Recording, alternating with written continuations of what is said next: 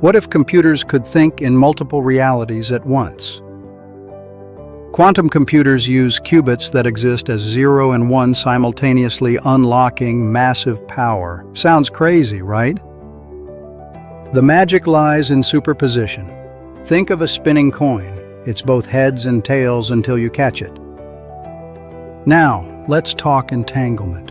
Qubits can be connected in ways that don't make sense according to classic rules. These characteristics could revolutionize fields like AI, allowing machines to learn and solve problems much faster out of 3D worlds of possibilities. When we harness these powers, in cryptography, we can create virtually hack-proof systems. This could provide security like we've never seen before. Quantum computing might redefine intelligence itself. The future isn't binary, so